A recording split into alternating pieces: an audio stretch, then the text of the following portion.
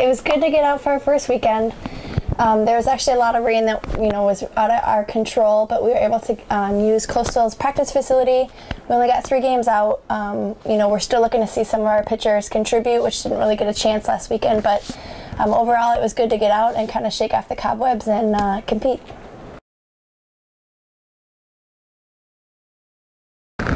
This weekend I think we really need to start running on all cylinders, become a little bit more consistent. Obviously keeping the ball in the park is going to be a big help for us, and scoring some more runs. We've scored early and it's kind of died out, so if we could just continue to press runs across 7 innings, I think we'll be successful. Yeah, it was great to see Lauren Moore and Brittany Gardner both getting the Horizon League honors. Both of them are juniors, they're big contributors, and to get them off started on the right foot, is really going to show some leadership across the season, so that was good to see.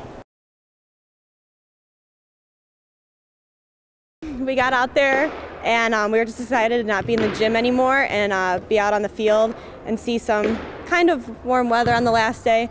But I just kind of got up there, said have fun, there's nothing I can lose, and I ended up having one of my best weekends in my college career so far.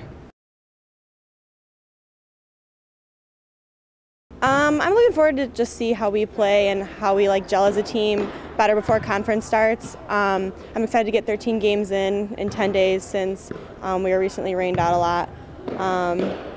Just have fun and see how it goes. We should have a good weekend though. There's not a team out there that we can't beat.